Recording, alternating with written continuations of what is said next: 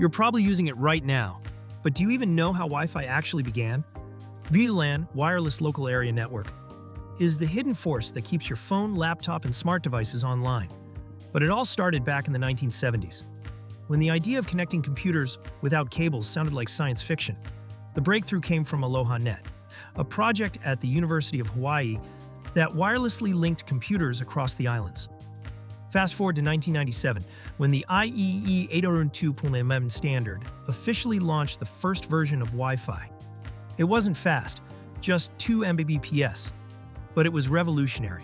In 1999, the Wi-Fi Alliance was formed, and soon, coffee shops, homes, and airports went completely wireless. Fun fact, the name Wi-Fi doesn't stand for anything. It was just a catchy spin-off from hi-fi, high fidelity. From islands to the entire world, WLAN set us free from cables and changed how we live forever. What other things would you like to know how they were made?